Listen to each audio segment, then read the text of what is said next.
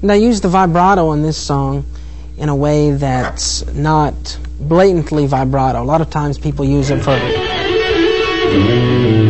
I'm using it in a very subtle fashion in this song to kind of emulate the way vocalists vibrato. Because on guitar, typically when you vibrato with your fingers, you're just moving the pitch up. You're oscillating it up from the original pitch. But when you vibrato with the vibrato bar, you're getting a smooth up and down. You're going below the pitch and above the pitch, and it has a very smooth sound.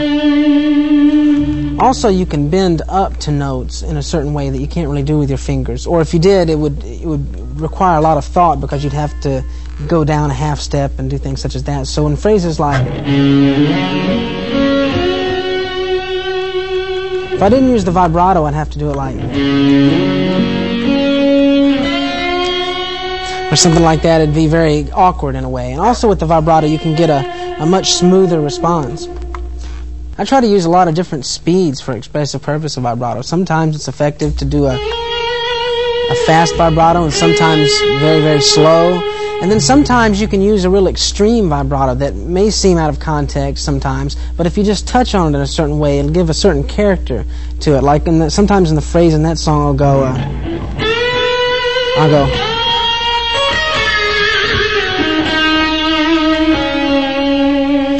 And you just kind of touch on it for a minute, like...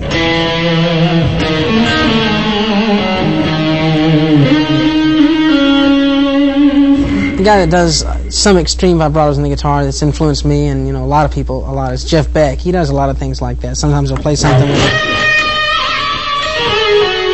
just a little bit of something, that seems over the top, but if in the right quantities, even in a slow song or a ballad like that, it can be very expressive.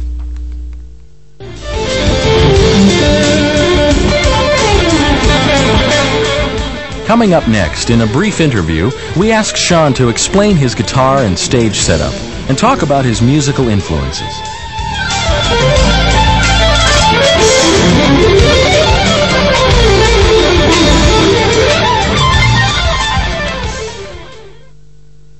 Some of my influences were maybe Frank Marino then, and that's when I got into Hendrix and some other people. But really what turned me around on guitar and music were two different things. I saw Alan Holdsworth play live in concert in 1978, and I was about 14. And I didn't know who he was. I just showed up at the concert. It was with the band UK. I didn't even know who they were. I just went to the concert because it was some bargain concert, I think.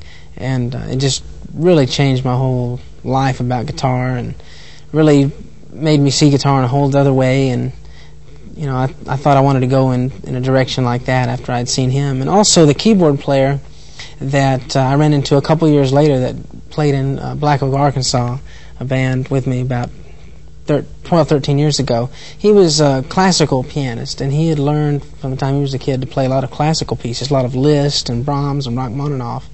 And up until then, classical music, I just didn't think much about it. It had always been, when I was a kid, it was just something that was pretty or something that was just kind of in a museum somewhere or something. But when I saw this guy really play this stuff live, it really had a big effect on me. And so I really saw the vibrancy and the aliveness of it, and how it could still relate to any time. It's a timeless kind of music, so that really had a big effect.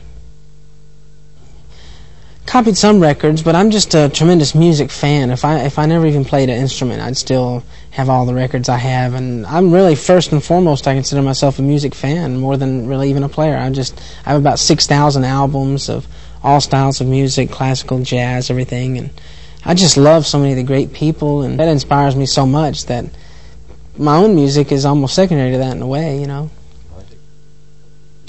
Yeah, this is a guitar that Ibanez built for me, and it has some of the neck is modeled after the guitar that I played the longest, which was a Roland guitar. It was the guitar that came with the original synthesizer, the GR300.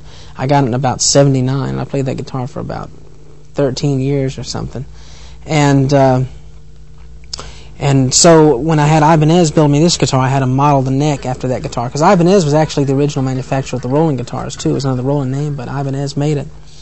And I always liked curly maple, and because I played that guitar so much, I'm really attracted to arch top guitars. I really don't, I'm not real comfortable with a flat top on a guitar, so arch top is where it's at for me. Any special electronics in it? No, I tend to like just DiMarzio PAFs, These are, I think this is a PAF with a kind of a low magnetic pull, some new thing that they've kind of come out with. But my theory is toward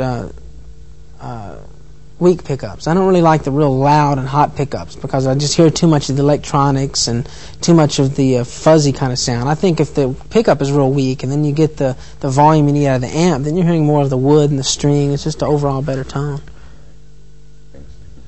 Strings, well, I use Diodario strings, and I like all different gauges.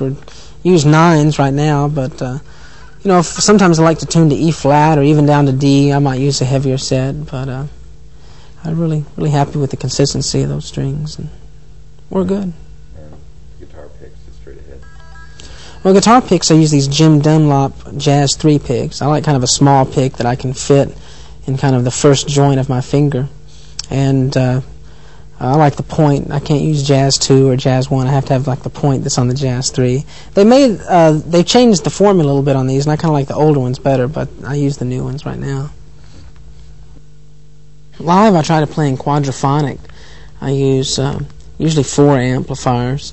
I have one set of effects, usually a delay or a chorus or compressor maybe sometimes, that go through all the amplifiers. Then each amplifier, there's one amplifier that's in real time, and then each amplifier after that is delayed a few milliseconds from the previous one. So if you have 4 amplifiers, you might have one in real time, then you might have one delayed 10 milliseconds. The whole signal is delayed. Then the next one might be 12 or 13, the next one might be 18 milliseconds. And that evolved out of playing in a lot of top 40 and bar bands and stuff, and so many of the rooms I played just had atrocious acoustics. So instead of